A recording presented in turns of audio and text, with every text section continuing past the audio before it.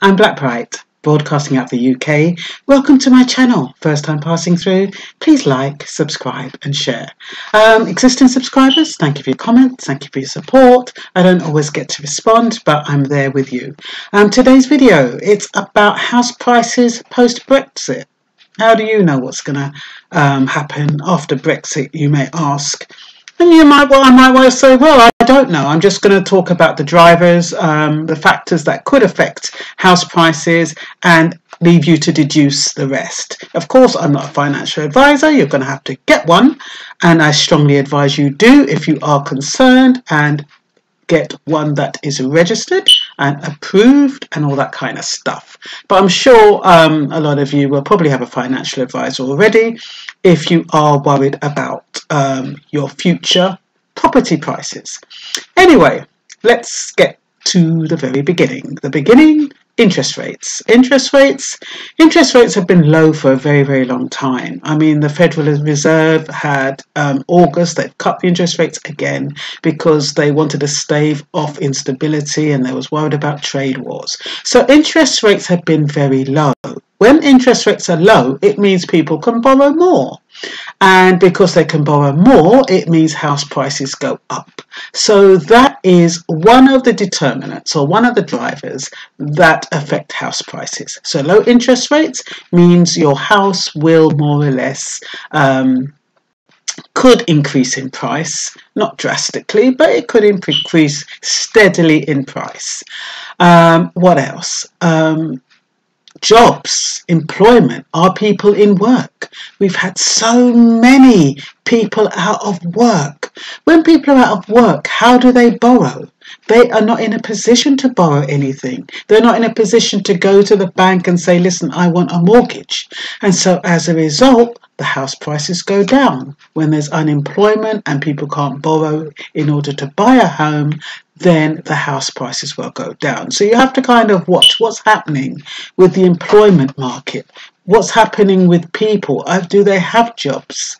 You know, and then we have to think about salaries. Are salaries pretty stable? I understand since 2019 they've been pretty stable. There's that kind of sign that they're increasing. If they're increasing, it does mean that people can borrow more. And apparently first-time buyers are back on a level. So that is good. But also it does mean that inflation affects us. Inflation means we've got less money in our pocket. And once again, even though you've got a nice salary, if inflation is going high, it means you've got less disposable income. It means you can't borrow. It means you're not going to have enough to buy a house. And of course, the house price will go down. So then you've got to think about inflation. So what else do you have to think about? You have to think about the recession. If there is a recession, I think we had a recession in the 1960s, we had a recession in the 1980s, and so they seem to happen around about every 20 years. So technically we're due for a recession very soon. If we have a recession, now that is bad news because it means properties go into negative equity. And I remember, I was in the States at the time, but I remember in the UK when I came back, one of my friends told me that her house, she was paying mortgage on her house. I think it was 200,000, but that it had been valued at 120,000 or something because of the recession. So she's paying this hefty mortgage she could hardly afford because the interest rates went sky high. But she was stuck with it because she couldn't sell it, because if she was selling it, she couldn't get to pay the mortgage that she'd taken out. And she'd remortgage. And that happened to so many people. So many people lost their homes because of the high interest rates during the recession. So that's another driver on the house prices. What else? Might have to look at my notes.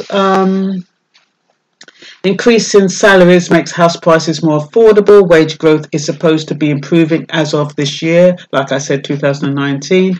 And if this is the case, greater household disposable income means they can borrow more. And I'm assuming it means if they do want to buy property, they can do that.